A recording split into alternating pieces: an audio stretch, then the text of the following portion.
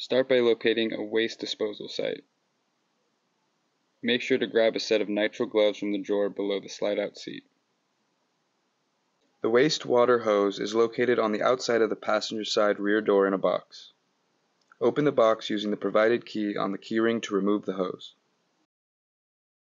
On the driver's side, behind the rear wheel, you can find the black tank hose connector, as well as the tank release lever. Start by uncapping the connector, then screw on the hose.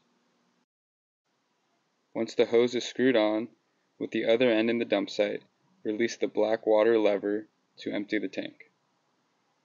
Once black tank has been emptied, make sure the valve is returned to its original position, the connector has been recapped, and place the hose back in its box.